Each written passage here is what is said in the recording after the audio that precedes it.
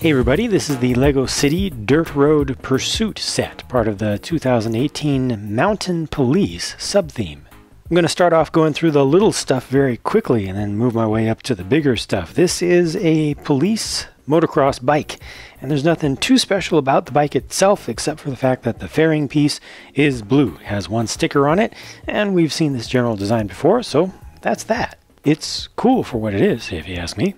There's one criminal in the set, and he gets this thing I'm going to call a truggy. It's like a truck-buggy hybrid. I think it most closely approximates a truck that has the fenders removed.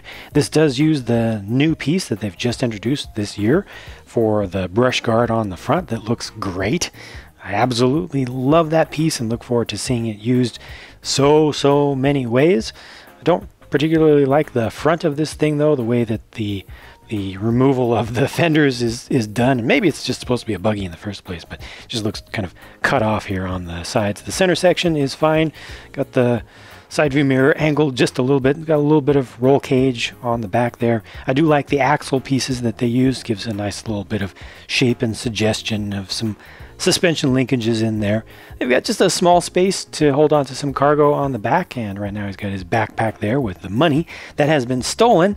And it's basically a 4-wide build at the ends and a 6-wide build in the middle. Would have been nice to be able to put 2 people in here, given that it's completely open top. There's not a good reason to have this completely just kind of pinched in from the sides there, but the driver's compartment is pretty simple with just a steering wheel. Now that's a rock, and that's a sign warning you about rock slides. There's actually an action feature built into this small little piece of terrain that is pretty perfect. It's so simple. It's just a couple of Technic lift arms there, and you can push on the back and it makes the rock come off. So you can do it lightly, or you can really get into it and make that thing, I'm not going to be able to reach that. Make that thing really just flip off. It's simple. I'm glad that they just used gray for the parts so it doesn't really stand out in a bad way. This thing is perfectly fine for what it is.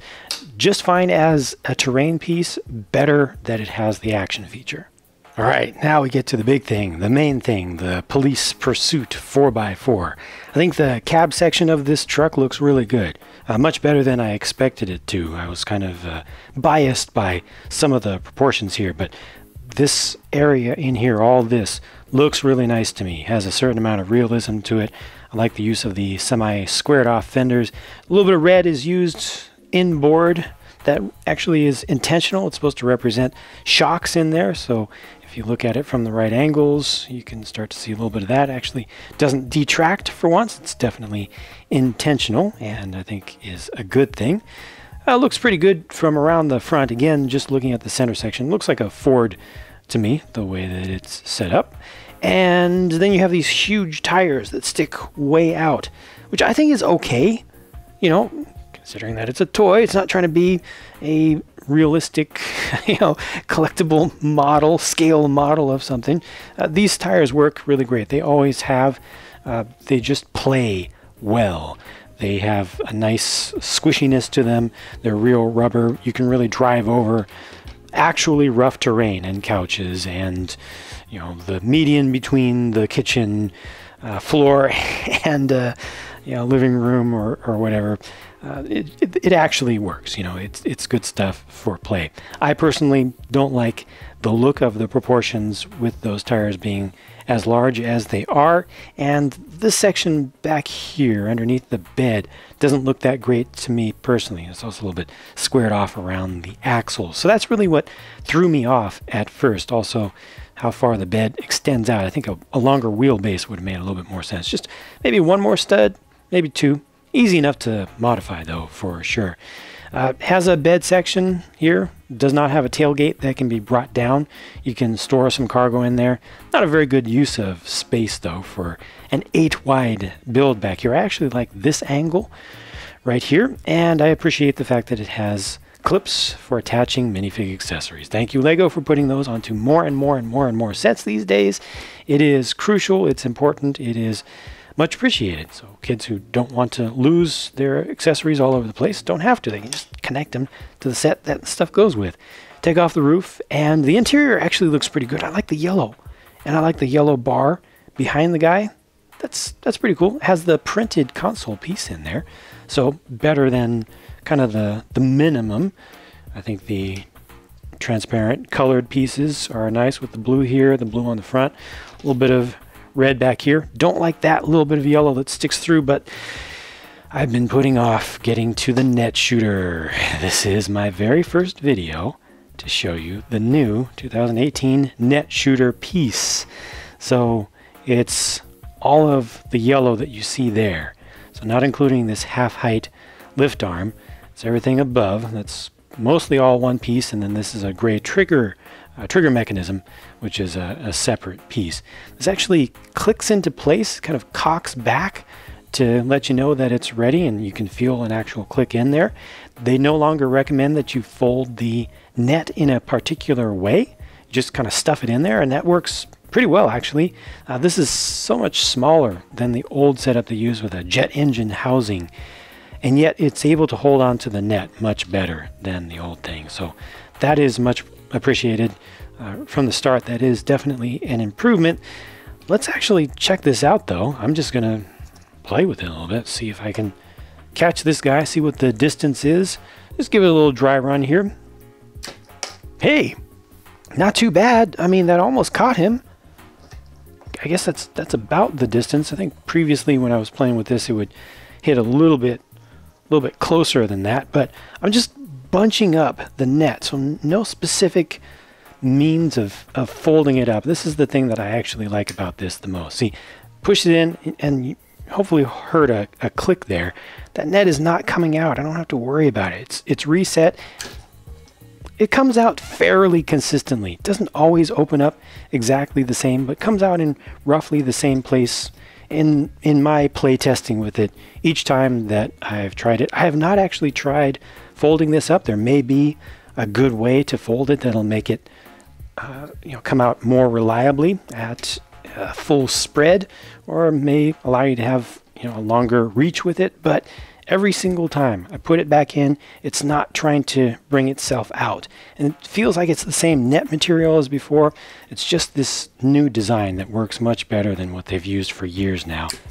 So there, it came up a little bit shorter, but that's basically how it works. So not a lot of distance on that.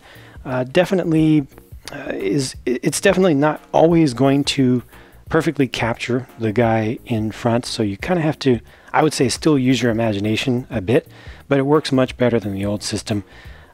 I personally don't like the look of it, especially with the section down at the base. I think the top part is cool enough, but the section of it that's used for attaching things doesn't look that great to me. It has the Technic pin hole on one side, and then the underside it's actually being used uses axles. Because it's using axles going into Technic topped bricks, or at least one, it's not able to turn. See, this is not a turret. I would have preferred to be able to turn this. It would have been even better to be able to angle it, to be able to actually choose how far away I want it to go. I would like to have seen a ratcheted joint to let me set the angle up and down, and then just a free-flowing just turntable to go side to side, or something ratcheted, but just a little more ability to aim with this. But it's definitely a step up from what they've done previously.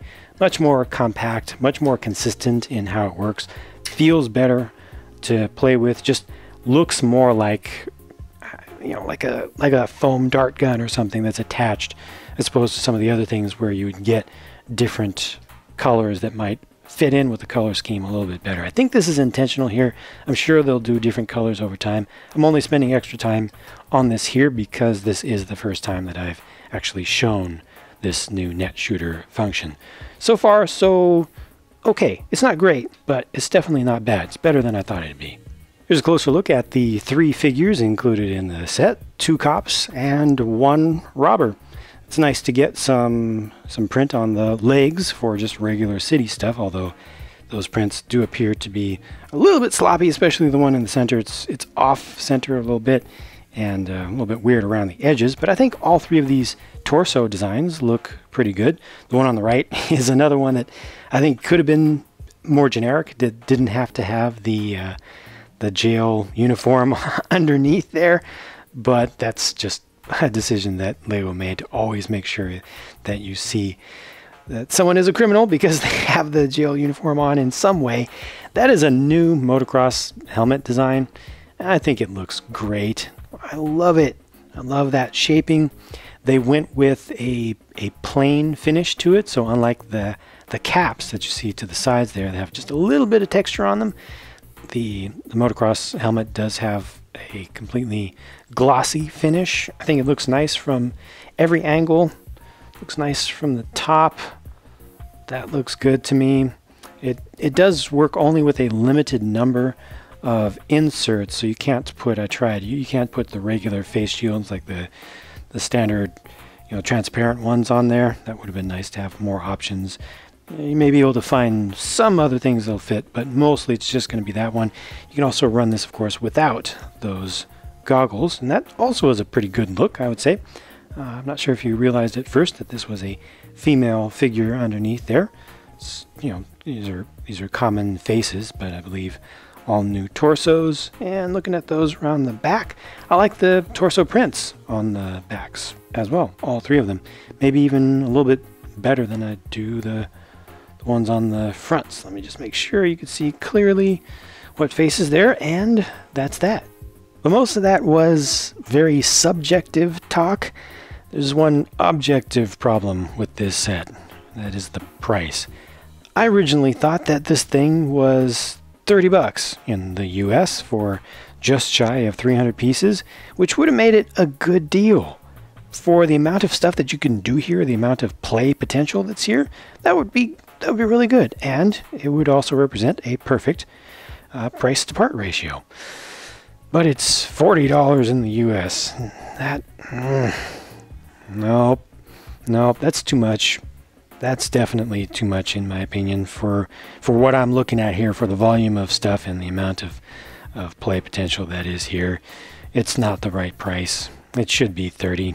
35 would be pushing it, but it should be 30. So I would recommend that if you really want this, or if you're the parent of a child who really wants this, try to find it for $30. Wait a little while, wait for it to come down, wait for a sale or something. At that price, I think that it's good for the younger kids, for sure. And this will also work for multiple kids, because multiple kids can definitely play together. This is a small play set, but the price, the standard retail price, at least in the US, I haven't seen prices elsewhere, but in the US, it's not good, and I don't like that. So there you go. My thoughts on this set, the Dirt Road Pursuit. Hopefully some of the other Mountain Police sets for 2018 will be a little bit better, either in how they look, how they play. Well, this one played okay, but it'd also be nice to see some better values out there. Stay tuned. I've got more videos on the way, so I'll talk to you again soon.